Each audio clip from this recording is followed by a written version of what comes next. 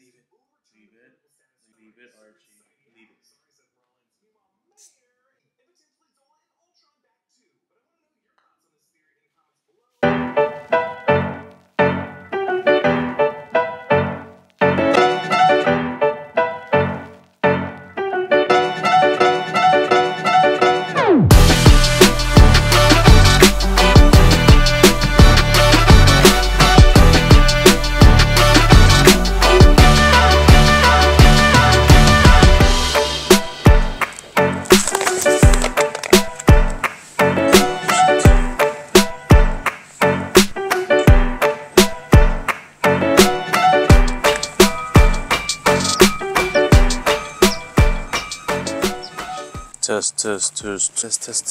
Testosterone. Alright, what's going on, world? GTP here. Welcome back to another video. This is episode number 2 for Project 48. It's actually Tuesday right now. I think it's Tuesday the 6th. Yesterday I didn't really get much golf practice done. I did some putting in the morning, and it's something that I usually like to do. It's either chipping or putting. And when I do some putting, it's typically that, just on my mat. I just like to do like some start line work. I'm making sure my pre-shot routine is dialed, and yeah, just making sure I hit it straight, or at least for the most part getting it to the hole. I will do another video, or a more focused video, on the well put mat, because to me I think it's better than 90% of the other mats out there, just because of the versatility of it. But yeah, we're out for a dog with Archie. As you can see, today's podcast was about, it's the sweet spot, guys. Again, definitely go check them out. But it's about managing distance control with your irons, and so it's gonna be a really fun listen. But I got a cool, fun thing to talk about when I get back. I played around this past Saturday, and I shot my lowest 9-hole score ever. It was pretty fun. So I'll talk about that when we get back to the house. And you know what? Just the one thing that's on my mind is, yeah, I was editing my first video. It should be out by now. I'll put a link up here where the poop bag is. I talk too much, but I have to give myself a little bit of leeway because it's the first video and I just had a lot of explaining to do. So I promise I'll make this video a little bit shorter. So let's just finish walking with this guy, and then I'll talk to you guys at the house. So we are back from our walk. I'm gonna set up the net now. Trying to, like I said in the last video, trying to get in this morning routine of whenever Alexa's in the office and the garage is freed up, that we set the net up so it's ready for a few morning swings, and it's up for the rest of the day for some later on in the day swings. I really just want to see some face on chips again. Just referencing last video. There's a field that I'm working on. Big thing, rotate with your chest, but focus on rotating your chest with your left armpit. So that's the part that turns. But this right armpit is the one that's hitting the ball. See that?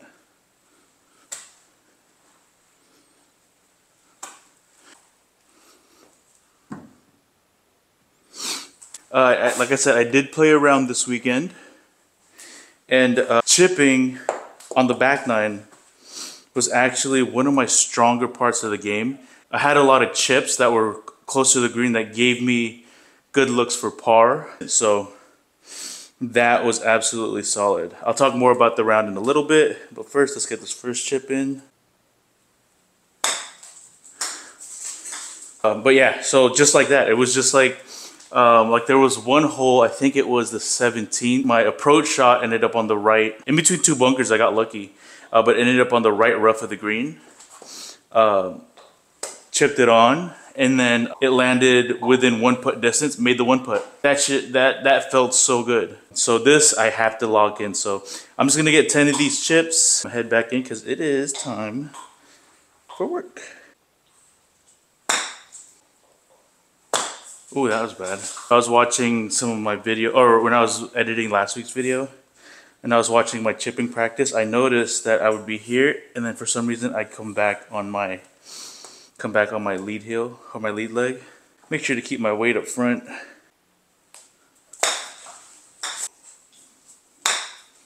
Like this. Pretend that the front of the net is the green. Just trying to get it on.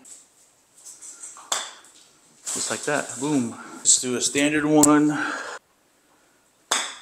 Now, mind you, these are chips that are on a mat. I'm getting these nice lies around the green. Whew. Let's do another short one. I used to love practicing short putts. Cool. Let's do another, just a stock one. Say we're trying to just land it short of the flag, just have it roll up. Pretty good.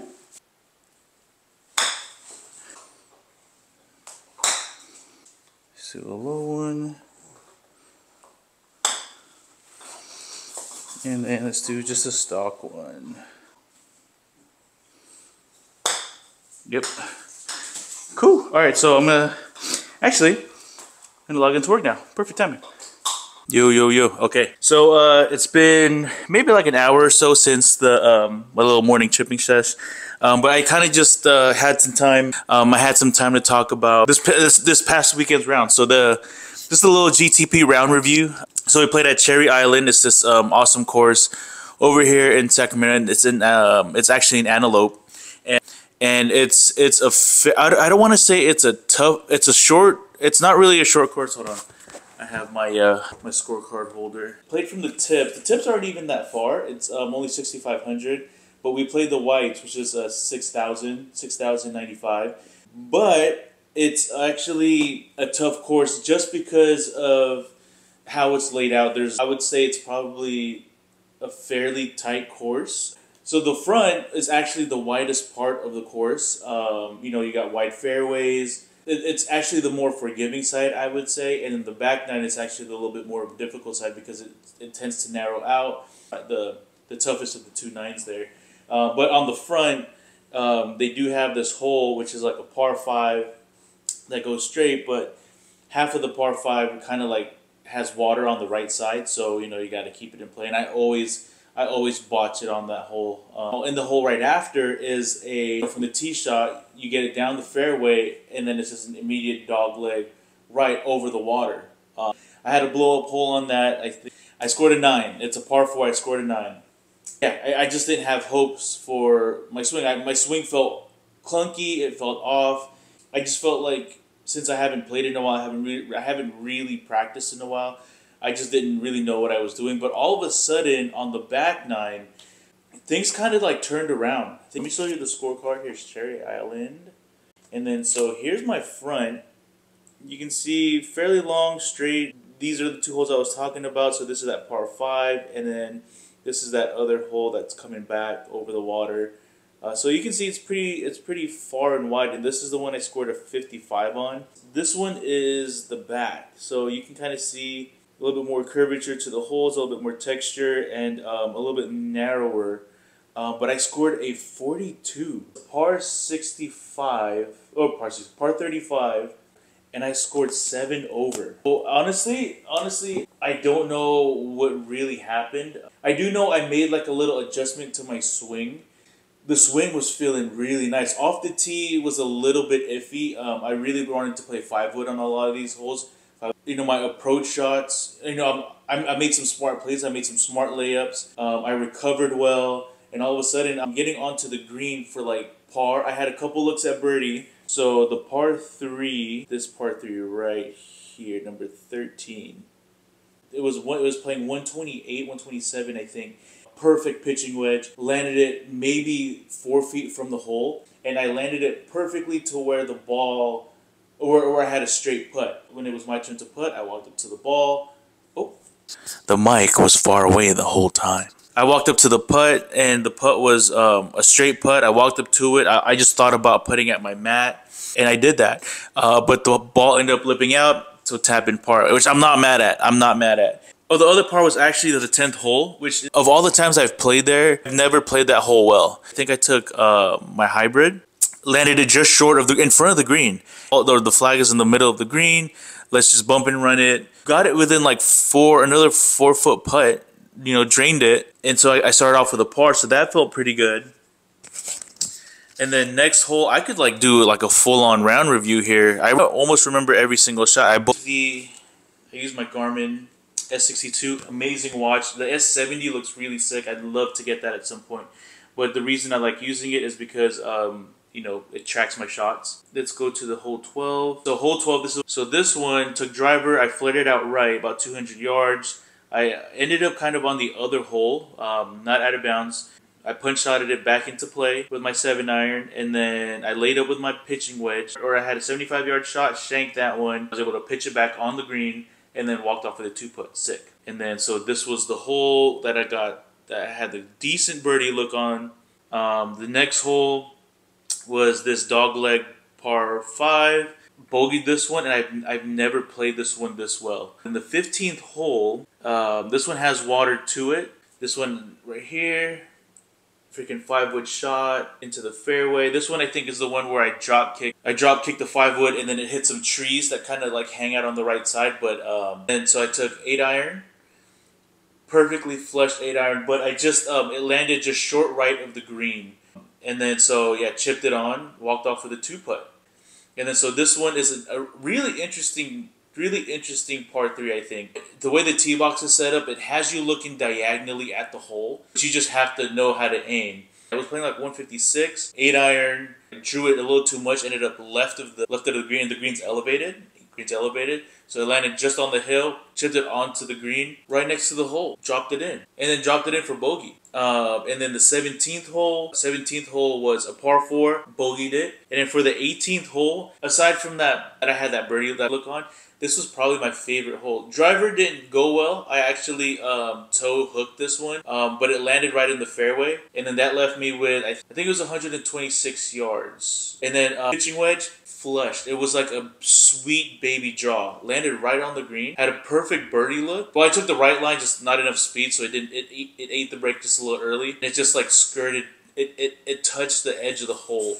Yeah, and so tapping par to walk off with a 42. So that was my round. That was my best 9 score ever. It's not the easiest course, you know. Shot 7 over, so it's kind of fun just to see the potential that I have right now.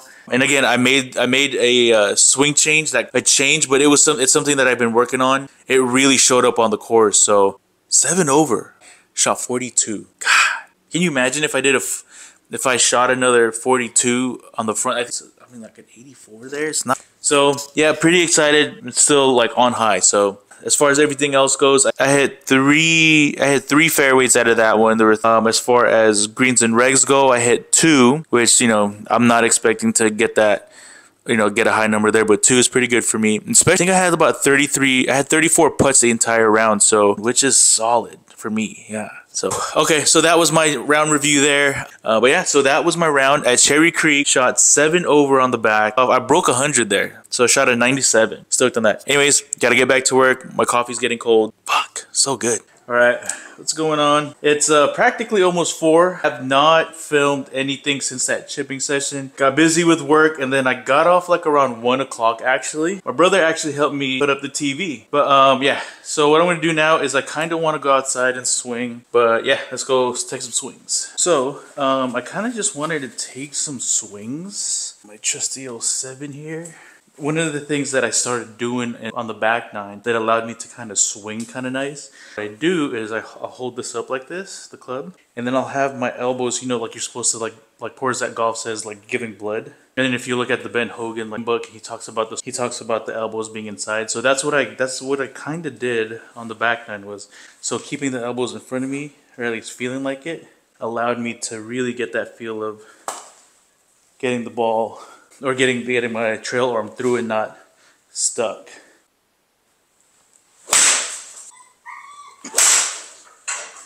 Like that one felt money. I think this was from that first ball. Nope. Elbows in front.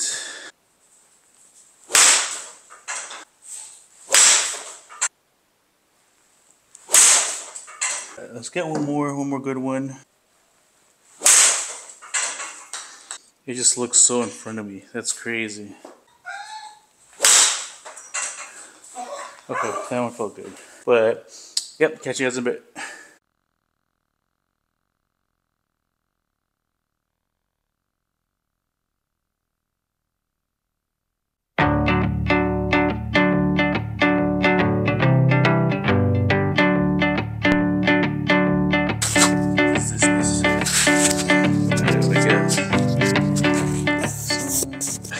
going on, guys? Just got back from our morning walk. We went on about a mile and a half. No, almost 1.3 miles. It's almost 8 o'clock, so I'm just gonna set up the net real quick, log into work when I make my coffee shortly after signing in. I wasn't even recording. Silly old me.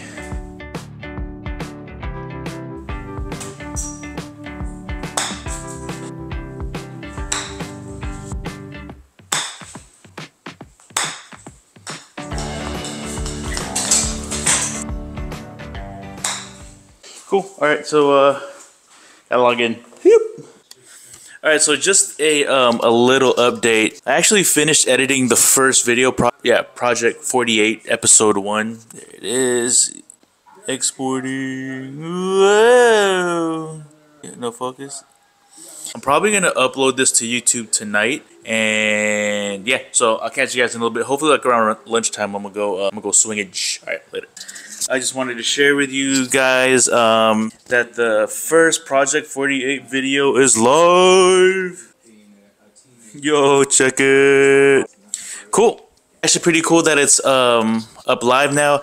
I think I like the idea of Wednesday uploads just because it allows me some time to edit, and it's middle of the week, so you know a lot of people are going through the hump day vibes. And yeah, so definitely check it out. Comment, subscribe, share it with your friends, and all that fun, good YouTube-y stuff. But it's about 12:20 right now. I'm gonna go ahead and just go to the garage and swing a little. I kind of want to work on my wedge swings. I want to do like a little rib to rib practice. So I'll see you guys out there. We'll just do it with the lob wedge. Damn, it is chilly in here. Okay, so like I said, I want to work on my rib to rib wedge swing. So here, this rib. It's very similar to my hip to hip. This one just goes a little bit further. Hands go up to the ribs. This is all about, my wedges for me are distance control. It's not about hitting it far. It's not about hitting it high. It's about almost kind of being as accurate as I can be to get onto the green. So like if I pull out a wedge, I'm expecting to get on the green.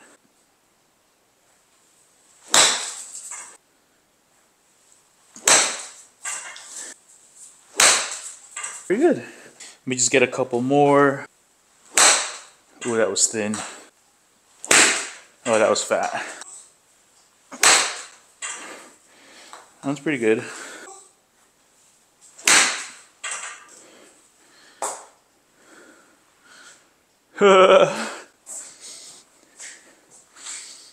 That's the ball. Alright, so probably just gonna do a little bit more of this, and then I'm gonna head on in. It's about 4:30 now, guys. What I'm actually gonna do now is go outside for a few swings, and then yeah, I gotta put the net away. So I was using my my lob wedge earlier to do some rib to ribbers. Let's mess around with the gap wedge. This is probably the only wedge that I full swing. This is probably my 105 to 115 club.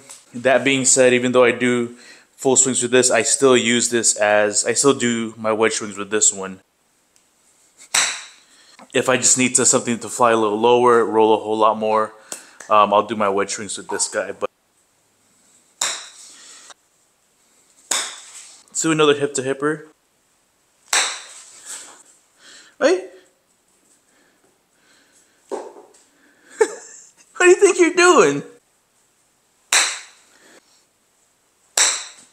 That was perfect. Let's just do a rib to ribber.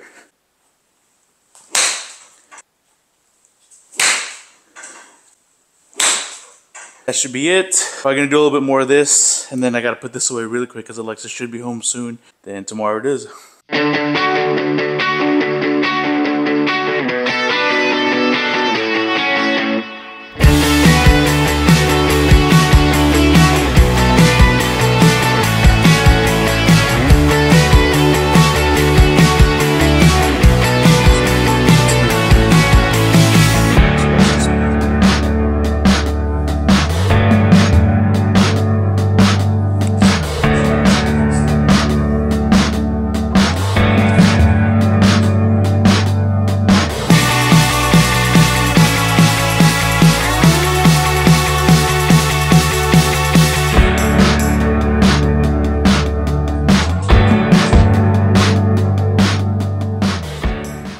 just came back from our walk. Give you the deets. We walked almost a mile, 0.94.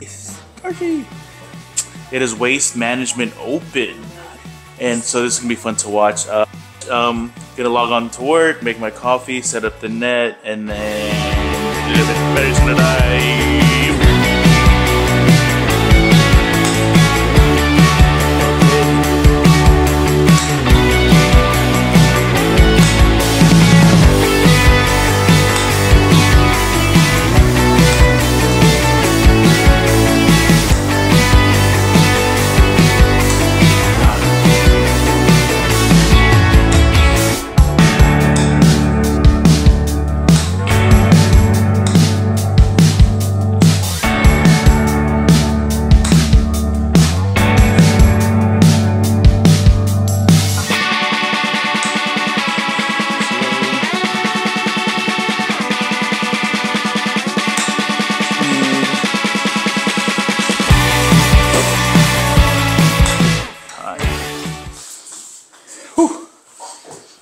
Gonna head back in, make my coffee, and then get back to work and some waste management. Oh, guys, all right. So today's actually been quite a busy day. It's already 2:30. I haven't been able to go out to swing or even putt. I kind of want to swing. I'm getting kind of burnt out on work right now, but I'm gonna finish. I'm gonna still trying to research this report, and then maybe I'll step out for a minute. But alrighty, Daddy. So it's been about an hour since that last clip. I'm kind of like burnt out from looking at spreadsheets and stuff, so I don't know what I'm gonna do yet, but I just want to swing. So let's go to the focus, dog. I want to chip, and then I want to swing. I think I want to swing like 8-iron or something, but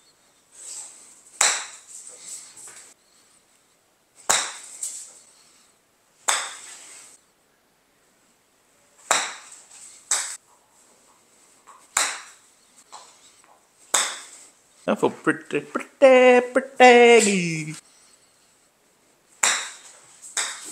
That was it. Sand wedge. Let's I'll pull out an iron. We'll see what it is. Okay, here we go. Just gonna stick true to what's been working for me. Arms in front. Boom, boom, boom. Just like that. I felt like toe. Might be like low heelish.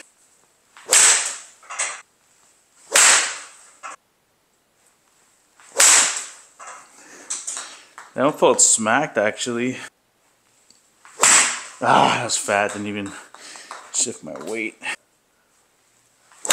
Oh, that's what we're afraid of. That felt decent. Okay, that one felt moneyer. Oh, I spun out. I could.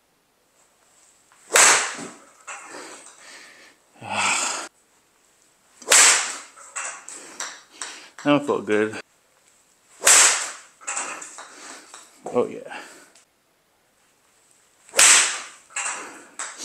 Okay, I think that one will be alright. So yeah, I'm gonna finish the rest of the work day, and then hopefully get out for some more swings after, or before I gotta put the net away. So, alright, so it's the end of the work day. I just got the text message from the better half that she is on her way home. So I need to get the golf net put away, but I want to get some swings first. I was watching my swings from earlier. I realized I wasn't letting the club head drop behind me. Like I'm here, and I really was just coming down. If I come here, feel the club head drop behind me, then that's more into out, so. Nope. Okay. Yeah, that one felt alright. I think that'll be it for the night because we're going out to dinner. See you guys tomorrow. Yeah. Alright, what's going on, guys? And we're finally getting around to doing some putting. We'll do some putting drills for you guys. So one of the things I like about this mat, this well put mat, is that when you're putting this way in this direction, it's all about, you can focus on speed control. This is why I love this mat. It's one of the more versatile. putting message you could use.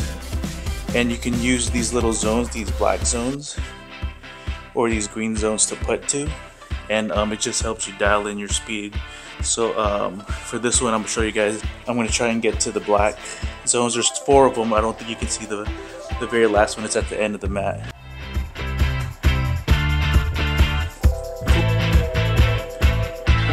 No, it's actually further straight. Stop. Okay.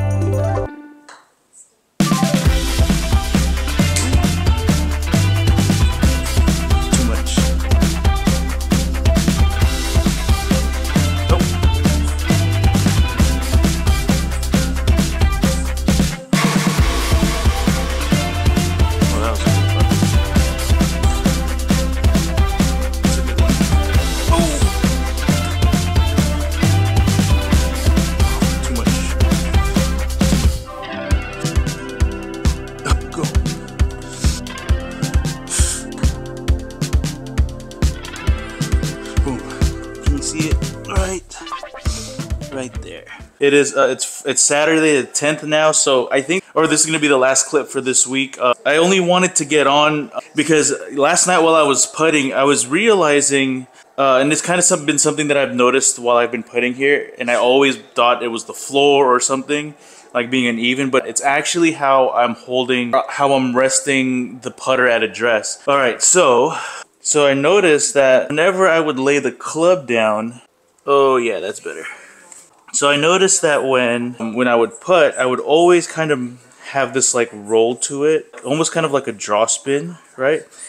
And I didn't think that it was because of my stroke. I didn't think it was ball position or pretty much anything else at address. Like what else could make a ball roll left? I realized that, and I realized I was holding it more toe down, and then at impact, it would go left. I don't know if you can tell, but I have the toe down, and this is how I was holding it. I thought it was flat, so let me do a putt. See, and it would just start left. And so I was holding it like this, and I was like, let me try and get it as flat as possible. And so I started messing with that yesterday, and it's a little bit more of a straighter putt. Look at that. A little bit more of a straighter putt, and that was the issue with my putts. It was as simple as checking what I was doing at address.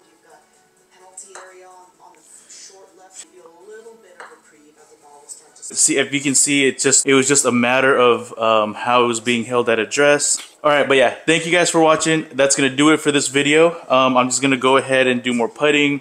If you haven't already, please subscribe. Please stay tuned for the journey. If this is your first time, I focus on just sharing my journey at getting good at golf, and anything that might help me, I share just in case it helps you. But if it doesn't, that's all good. Like I said, comment neutral if you made it this far. Yeah, look out for the next video. Hope you guys have a good one. And as always, get 1% better every single day, baby. Let's go.